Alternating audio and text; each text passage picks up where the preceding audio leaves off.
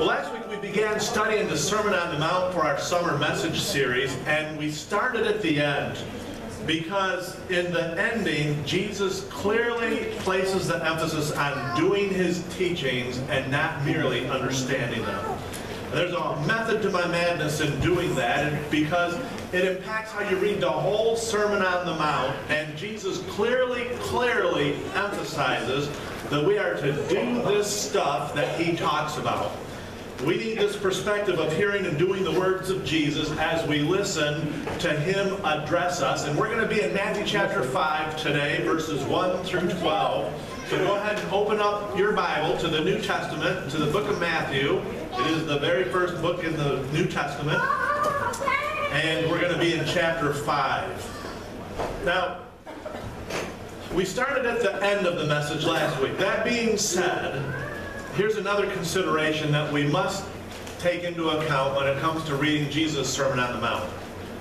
We can't do anything without the very beginning of the message too, because it establishes God's will towards us, and it lets us know that we are in relationship to God. Now in Matthew chapter 5, verses 1 and 2, we read this. Now when Jesus saw the crowds, he went up on a mountainside and he sat down. And his disciples came to him and he began to teach them. As Jesus teaches the crowd, he begins the Sermon on the Mount with blessings, and he blesses the people who are most desperate for them.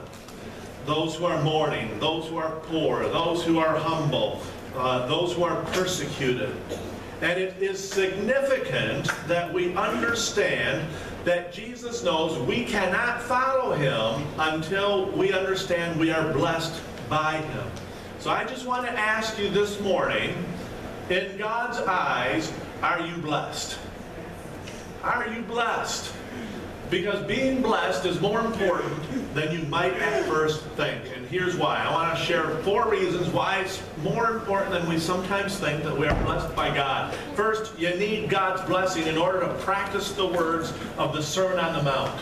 You need his blessing for that. And I'm not just talking about how Christians sometimes glibly say, you know, God bless you, or have a blessed day, and then they just kind of go on their way without a second thought.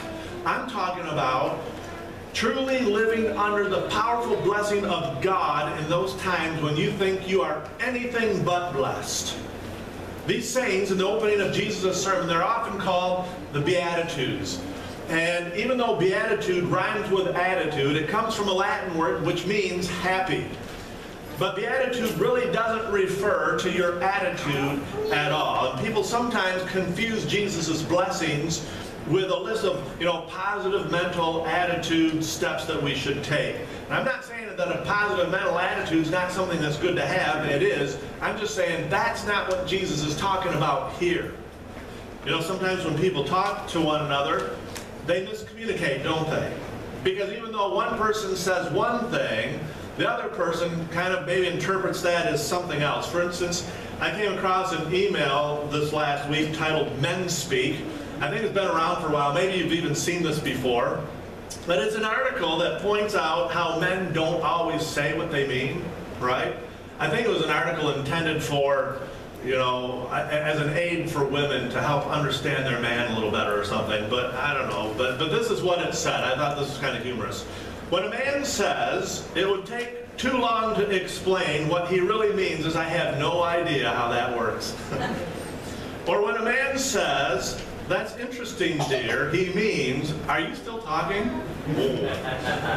When a man says, take a break, honey, you're working too hard, what he really means is, I can't hear the game over the vacuum cleaner. Shut it off. When a man says, oh, don't fuss, I just cut myself, it's no big deal, he means, I probably just severed a limb, but I will die before I admit that it hurts. You gotta get over here and help me. When a man says, I can't find it, what he really means is, it didn't fall into my outstretched hand and I'm clueless. Or when a man says, I heard you, he says, he means I haven't the foggiest clue what you just said, and I'm hoping desperately I can fake it good enough so that you're not mad at me for the next 3 days. When a man says, you look terrific, what he really means is, please, please don't try on one more outfit. We're late and I'm starving. Any of you ever go through that? When a man says, I'm not lost, I know exactly where we are, what he really means is, no one's ever going to see us alive ever again. When a man says, I don't remember saying that, it's because he means anything I said 6 months ago is inadmissible in an argument.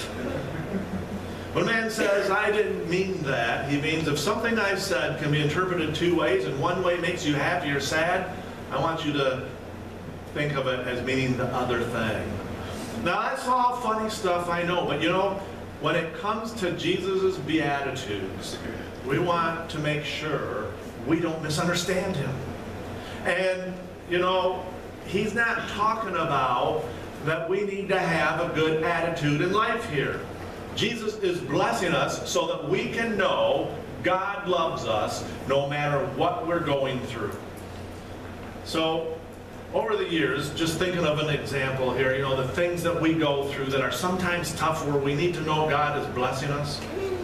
And I've done funerals for babies and children. I've done funerals for young men and young women as well as the elderly. If you walk around in any cemetery, you will see tombstones, and on those tombstones are the birth years and the days that they died, and then there's usually some kind of sentiment that's put on those tombstones. In fact, Glenn would know exactly what's being talked about here. He and his volunteer crew, they're always going out and they restore those cemeteries. And you know, when you think about people going to the cemetery, they go there and they bury their dead and they mourn, right? We don't typically think of people going to a cemetery or to a funeral and really believing that those who mourn are blessed, as Jesus says in his text that we're reading today. And even though I often ask God to bless people in those situations, sometimes it's really hard to believe it when Jesus says that those who mourn will be blessed. But that leads to a second thing in Jesus' opening words that makes me think it's more important to be blessed by God than we sometimes think. Consider the first words out of Jesus' mouth. Blessed are. Blessed are. Isn't it interesting that when Jesus starts out the Sermon on the Mount, he doesn't make some kind of a command. He begins by blessing people, by blessing you, even when you are in the most difficult times of your life. And it's funny how we really don't pay much attention to these first words in the opening statements of Jesus. We just kind of like to skim over that word blessed because we tend to think of the Beatitudes as commands rather than blessings by God. We don't read verse 3, for example, as blessed are the poor in spirit. Rather, we read it as you need to be poor in spirit. You know, we treat the beginning of the sermon as commands. You need to mourn. You need to be pure in heart. But Jesus isn't giving commands just yet. And the first thing he does is offer blessings to people who are there. And so this is what we read in Matthew chapter 5, verses 3 through 11. Blessed are the poor in spirit, for theirs is the kingdom of heaven. Blessed are those who mourn, for they will be comforted. Blessed are the meek, for they will inherit the earth. Blessed are those who hunger and thirst for righteousness, for their needs will be filled. Blessed are the merciful, for they will be shown mercy.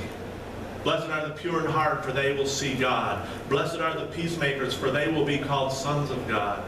Blessed are those who are persecuted because of righteousness, for theirs is the kingdom of heaven. Blessed are you when people insult you and persecute you and falsely say all kinds of evil against you because of me. And so when Jesus says, blessed are the poor in spirit, it is helpful for us to understand that the poor in spirit is a word that comes out of the Old Testament from the Hebrew, and it means the Anoim. When the nation of Israel was hauled into exile, not everybody was taken away by the enemy nation. In fact, the enemies of Israel, they actually took into exile only those people who were useful. Everybody else got left behind. And so, if you were useful, you got taken into captivity. If you weren't useful, you got to stay there. Now, you know that you haven't really experienced an insult until the enemy of your nation comes in and says, we're hauling off everyone who's useful, and then you get left behind. How's that for an insult? These were terrible times for the people who got left behind, and they were the pitiful, and they were the poor, and they were the worthless and the pathetic. They were the poor in spirit. Have you ever had an Halloween moment in your life? You know, one of those embarrassing rejection times in your life? I remember when I was in elementary school and we'd be in gym class, right? And we'd be playing softball or we'd be playing dodgeball or kickball or something like that. And the teacher, what would they do? They would always appoint the two most popular athletic kids to be the team captains, right? So there was two of them. And then they'd start picking from the rest of the crowd, which I was always part of the rest of the crowd in those moments. And if it wasn't gym class, you know, it was always out on the playground at recess, right? When you went through these times. Did you ever go through something like that? Well, if you're an athletic, outgoing, popular type of kid, it was no big deal. But if you were a skinny, non-athletic, shy kid like me, it was always another Halloween moment of life. You know what I'm saying? You just stood there as kid after kid after kid got picked to be on the team by the team captains, and you're hoping that soon you'll be one of those who are chosen, but you never are. Once others get on the team, what do? It's not just the team captains picking anymore, right? Because they're shouting, pick him, pick him, pick her, pick her. Well, I'll tell you, I never once heard anybody yelling out excitedly, pick Tyler. Okay. And then it'd be down to just two of us left, right? And at that point, the enthusiasm was always drained out of the team captain's voice. They'd go, okay, I'll take Tyler. Wait, no, you take Tyler, I'll take the other guy, right? Halloween. That was how it went for me. Randy Harris, in his book called Living Jesus, he told of the time when he played on his college's intramural softball team. And he said they'd put at least 12 people on these teams because you needed 10 for your team to play, but there was always a couple of people yet who would always, you know, for one reason or another, that wouldn't be there on game day. So this just kind of assured that there would always be 10 players on a team. So Harris, he's telling this story in his book, and he tells of the night when he was sitting on a bench and he looks out on the field and he notices that there's only 9 players out there instead of the regular 10. And he says, that's how I knew I was insulted. It was when I looked out and my team said, we'd rather play short-handed than have you out here playing out in the outfield with us. You just stay on the bench. Well, for him, that was an Halloween moment. And we've all had these kinds of moments. Maybe it was when you applied for a job and you didn't get the job. Or maybe it was when you got fired from your job and security is carrying your stuff out to the door as you follow behind them. Or maybe it was when a boyfriend or a girlfriend rejected you. Or maybe your spouse left you for someone else and you come home and all of a sudden the house is half empty.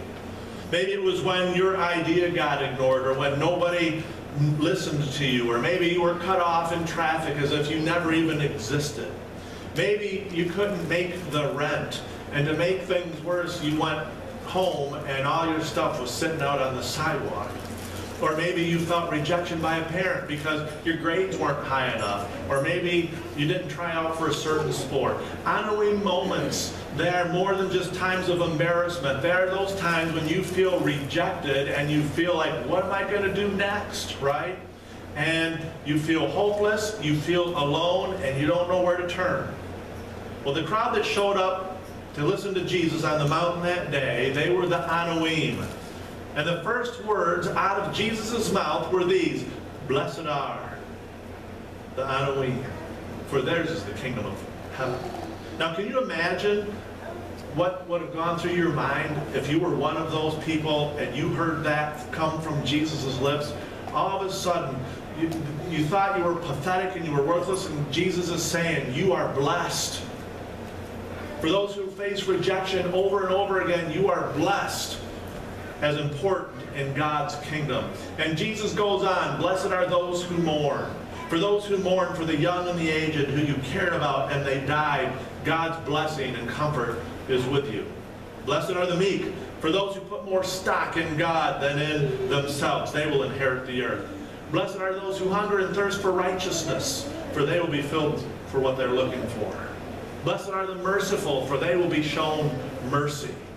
And he says, blessed are the pure in heart, those whose life revolves around God because he's the center of everything. Jesus says that's a blessed way to live. So often Jesus' ideas of the blessed life and our idea of the blessed life, they don't have a whole lot in common, do they? He goes on, blessed are the peacemakers, for they will be called children of God. In an American culture that's all wrapped up with self-preservation and maintaining our rights, it's refreshing whenever we come across somebody who looks out for others more than themselves. And Jesus says, those who are like that, they are blessed, and this is to be our way of life. It's not that we're to think less of ourselves, but we are to think of ourselves less. Blessed are those who are persecuted because of righteousness, for theirs is the kingdom of heaven. And so Jesus says that it is even possible for you to have a good life when you are persecuted because God has got your back.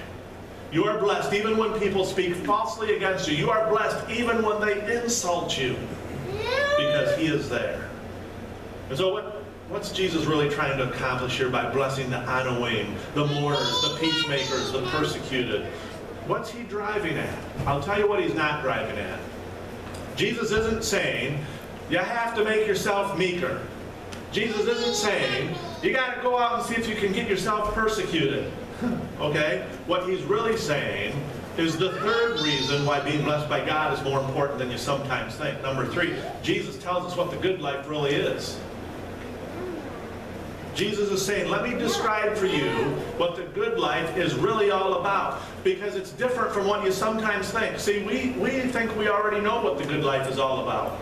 It's all about having as much stuff as I want, or it's about having the perfect family, or it's about being able to retire early, or it's about having total security. And then Jesus knowing that God loves you and you are in his hands. And what Jesus tells us here in the opening message of his Sermon on the Mount is that it's impossible to live out the commands of the sermon without first receiving his blessings.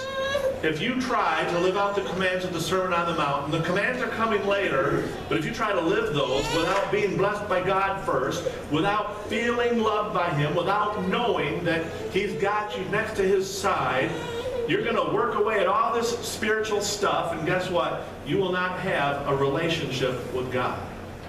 Why? Because you are attempting to win God's favor by keeping this set of rules rather than doing what you do in response to the fact that God already loves you. It's about relationship, not a religion. And it's not an accident that Jesus starts out his Sermon on the Mount with blessings rather than commands. Because see, this stuff that Jesus is about to talk about has more to do with your being in a relationship with him than it does following a bunch of rules that God has just set up. And my question to you this morning again is, do you feel blessed by God so that you can really see what the good life is all about? And listen, you don't have to be at the top of the world before you feel blessed by God. I mean, the fact of the matter is only a couple people can be at the top of the world, right? The rest of us, we're all on a weem. And in a world like that, it's important to know that the poor in spirit are dearly loved by God, and they too can have the good life. Which leads me to one more reason why God's blessing is more important than we sometimes think. The blessing empowers you to live out the commands. It empowers you to live out those commands. When we receive God's blessing, all of a sudden the doors to heaven open up for us. When those crowds came out to see Jesus on the mountain and to hear him speak, they were looking for life, and the first words out of his mouth were this: blessed are. People out on the mountain that day, they were occupied by a foreign country. Many of them were poor. They were the marginalized people of society.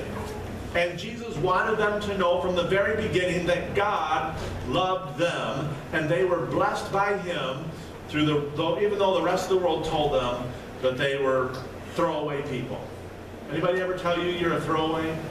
Anybody ever tell you that you really don't matter? that you would never account or amount to anything? We need a blessing too, don't we? We need a blessing. There's a world out there telling you you're not good enough. The people who came to the mountain that day needed a blessing, and we come to the teaching of Jesus in Matthew chapters 5 through 7 needing a blessing too. There are a lot of commands in the Sermon on the Mount, and through the rest of the summer we're going to look at those commands, but here's the thing. It is impossible to live out the Sermon on the Mount if you don't first understand that you are loved and you are blessed by God. I know we all want to pursue the American dream. We all want what's described as the good life. But Jesus reassures us that the good life can be found even in unexpected places. That it is found in unexpected places. Places of poverty, places of mourning, places of struggle, places of persecution. The good life can be found in these places too, because God's love is what produces the good life. His blessing empowers you to live the good life no matter what you're going through. And so in Matthew chapter 5 verse 12, Jesus says, "Rejoice and be glad, because great is your reward in heaven." Do you believe that this morning? Great is your reward in heaven. The Sermon on the Mount, it begins with blessings and not commands. Blessings, not commands. Blessings for people who usually aren't blessed. Do you believe that you're blessed by God? There are a lot more losers in this world than there are winners, I'll tell you that right now. There are a lot more people who are poor and outside of society than those who are at the top. And Jesus' words are words that have come down through the centuries, and all we got to do is open our ears and listen. Regardless of what the world says, this is the truth of the matter.